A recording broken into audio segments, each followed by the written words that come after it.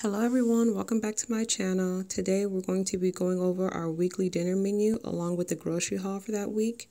And the first thing that we like to do is we sit down as a family and decide what we want to eat. We pick our favorite meals.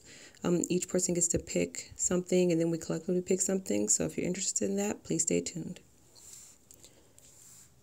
So we've already decided what we want, so I go ahead and write out the menu. And for Monday, we're having a salmon salad with a vinaigrette dressing.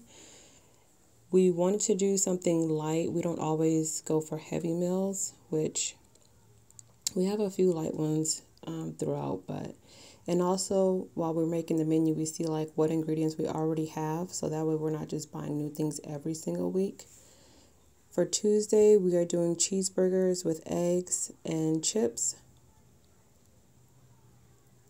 Now the chips, that's pretty much like the majority rules. So this time I believe we got salt and vinegar. That's what my daughter and my husband likes. Wednesday, we're going to do burritos, and they're going to be steak burritos with black beans, cilantro rice, and no sides because the burritos are pretty heavy themselves, especially with it being a steak burrito. And then for Thursday, we're going to do mashed potato bowls, and that pretty much consists of chicken, corn, gravy, cheese, and of course mashed potatoes as the base. They had these at like KFC. We really like them. I don't know if KFC still has them, but they're easy to make and everyone loves them in our family.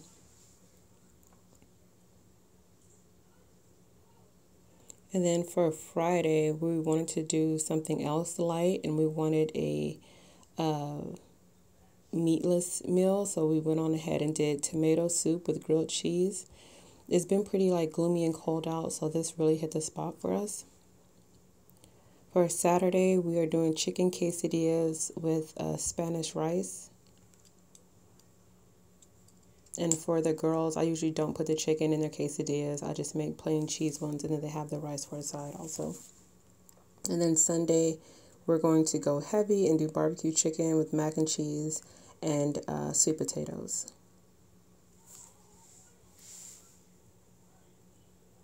And now, once I'm done writing out the list of the meals, I go ahead on the other side and I'll start to do the grocery list for this. And also I look in the fridge to see like what we already have, what we need more of, so that way I'm not buying extra and I'm just using up what we have. And we don't do this every week. I really try to, because it's just super helpful when you know what meat you need to take out, what you're already having. Everyone agrees on it. You plan the day, especially if you know what your week is looking like ahead of time. You know what days you have to cook, what days you have time to make which meals that takes longer, which meals can be made quickly on busy days. So it's just super helpful. But sometimes we fall behind and lists don't get made, so we're just scrambling around. And that's usually when we go for fast food. And then afterwards we regret it. And then with this, it's fun too because we're only a family of 4. And even being a family of 4, one is 1 year old. So she doesn't take up a large part of what we eat. But I try to keep our grocery budget around $50 a week, which has been pretty easy for me to do. And then when I need to restock things, that's when I'll open up the budget and spend more to get the things that we need. But yeah, this just makes it really easy to not buy excess items. Okay guys, so I'm going to go ahead and finish up the grocery list, but I will let you guys know now. I am a huge Walmart shopper. I like Great Value brand, so that's what most of my things will be. If I go to it and I need it and I see the Walmart brand isn't the quality that I like, then I will go to whichever one is best. But usually 9 times out of 10, the Walmart brand works just fine for us. Even as far as taste goes, that's fine also because I do know how to cook, so I can always make it to my liking and my family's liking. So now I'm done, and now I'm going to head to the grocery store. So the side with the grocery list, I take that with me. The other side with the menu, I hang that up on the fridge so everyone can be aware of what the menu is and we have something to look forward to. So as you guys can see in the pictures, this is everything that we got. And this is also, I have to go to Aldi's because I couldn't find everything at Walmart. So let's go ahead and get started.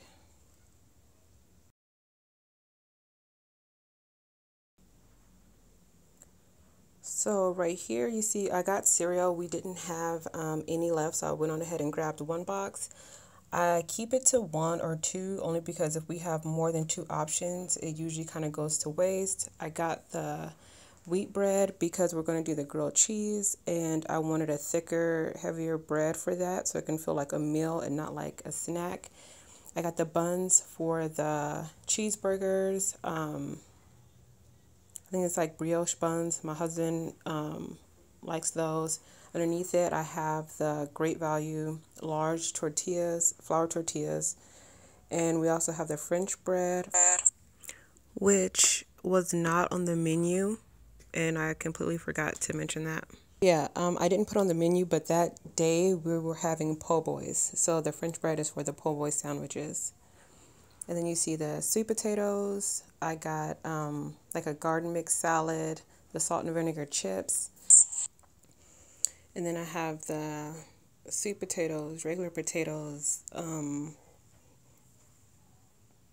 tomatoes.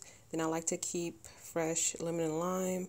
I have the burger patties. And then underneath that I have the steak for the burritos. I also have the chicken breast and then drumsticks underneath.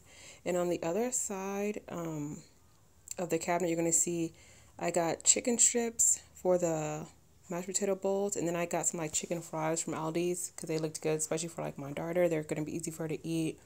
Cilantro, and then I got some breaded shrimp for the po' boys. I do like to sometimes make it easier on me, make things a lazy way, only because I do doctor it up very well, and I don't have any complaints about that. Although I can make it from scratch, sometimes it's just easier not to. But going back, you'll see I got coffee creamer, the balsamic vinaigrette dressing for the salmon salads. My daughter requested some crunchy peanut butter, so I went on ahead and picked that up for her. I got sliced cheese, some corn, black beans, and even the tomato soup. I got Great Value brand because I can add more flavor to that. And then I got the gravy mix for the bowls underneath. So honestly, I'm not sure what the total came up to for this. I think it might have been like $70, but that's only because I did add a few more items that weren't on the list. But usually when I stick to the list, I come out almost exactly on $50 on the dot. And then whatever we have left over, we do for lunch the next day, but we don't do leftovers past a day or two because they end up just going to waste and cluttering the fridge.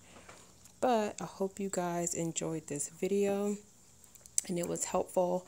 I will be doing more of these in the future because they are pretty fun, and then you get to keep track of what you've been eating, about what you've been eating, so that way you're not eating the same thing like over and over, and then it gets boring. So thanks for watching, guys. Bye.